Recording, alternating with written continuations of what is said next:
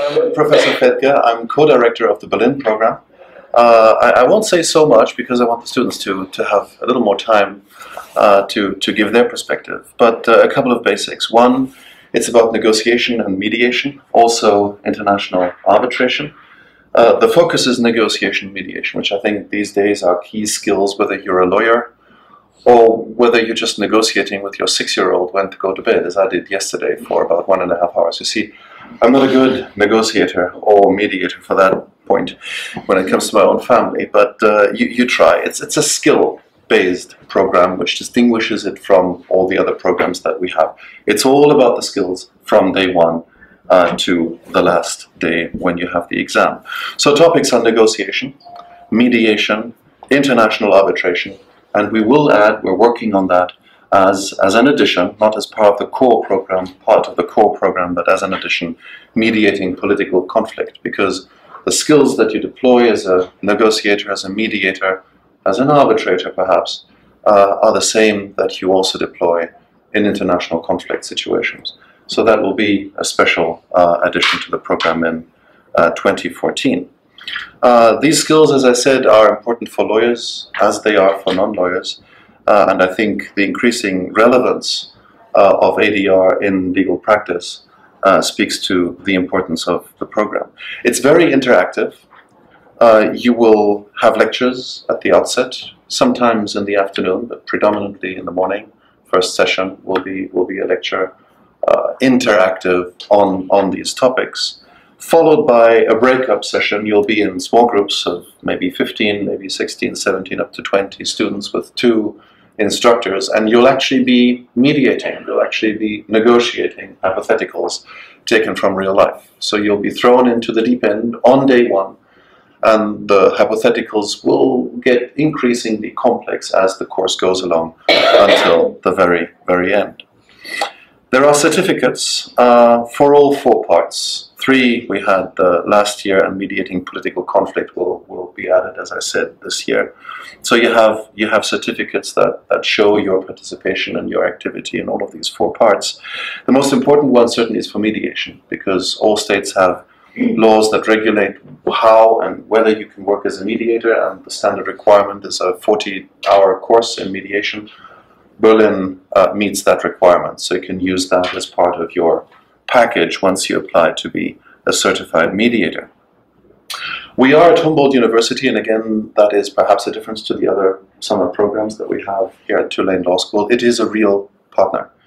So it's not just the location of the law school, of the summer school, it's also a real partner in the sense that part of the faculty is drawn from Humboldt, and more importantly, we have just about 120 students. All in all, 50% are recruited through Humboldt University, the rest of the globe, and our share is US and Canada. So it's a really very international summer school. Last summer, I think we had 25 different nationalities assembled in those 120 students. So you get to meet folks from all over the world, all over Europe, South America, Australia, there's always a big batch, and parts of Asia. So it's really very exciting, very interactive, and quite exciting on that count. Humboldt is located right at the center of Berlin, unter den Linden. That's as central as you can be. Most students live very close to the law school, so that they, but maybe the students can speak to that, they can really experience the city.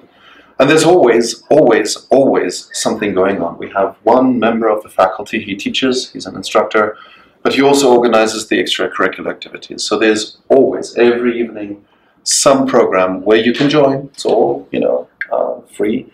But you can join in if you want to. There's always a group going to a museum, taking a bicycle ride, going to the theater, going to clubs and bars, playing soccer, playing volleyball. There's always something to do each evening. So it can become quite an exhausting experience. You're there at 9:30 with your first session, then you go through all the group work until the afternoon. You might choose to do international arbitration, which you don't have to. It's an add-on in the first week. You might do that as well, and then you go off with your peers and enjoy Berlin. And I will say, I come from Hamburg. I'm German myself. I come from Hamburg, and it's very, very difficult to say. But Berlin is an exciting city. It's probably more exciting than Hamburg, Come on, do it, you can do it. Hamburg, of course, is great, but Berlin is really... Berlin these days, and that's nearly all I have to say, Berlin these days is kind of what Berlin was between World War I and World War II. It's very avant-garde, new stuff, new architecture, new music, new culture, new theater, new literature is developing in Berlin. It's a hub of avant-garde culture, and that's quite exciting to experience. Last point, we may have a big European alumni meeting in Berlin this summer. We're still working on that. It would be a good opportunity for all those coming to the Berlin program to contact and get in touch with alumni. If you're interested in working internationally, certainly a good opportunity. You can always reach out to alumni, of course, but seeing them on a boat ride, being able to very informally interact with them is a good opportunity if you're seeking job opportunities, internship opportunities abroad. Last point, internships. If you are interested, I can try. I always try. Language, of course, is a problem, simply because most, even large law firms in Germany will work predominantly in German. But we have alumni. I've asked them in the past years whether they would be willing to take in students for a limited period of time. They are, bless you, they are, even if there is no German there, because these alumni do work in large law firms where English is spoken, of course. English, by the way, in Berlin and across Germany, not an issue at all. Everyone will speak to you in English. German is not required to get around. All right. Students, who's speaking? Khaled, I think. And yeah.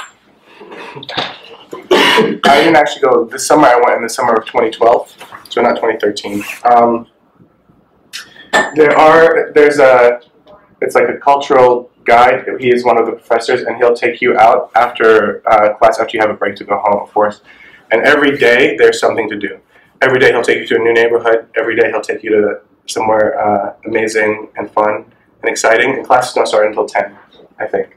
Still? Well, we had a 9:30 class, I think, last, which wasn't all that popular, but it worked. All right. Well, I was there. Class started at 10, which is, I think, the reason I actually picked Berlin, besides being in Berlin, and my interest in culture, in mediation and negotiation, and the one thing about Berlin is that it's all like there's lectures in the morning, but then it's all hands-on. Like you like sit across the table from someone. They're like, all right, here's who you are, who you're representing. Now negotiate with this person, and that was like it really made It really made you think and like practice those skills, and it is extremely international.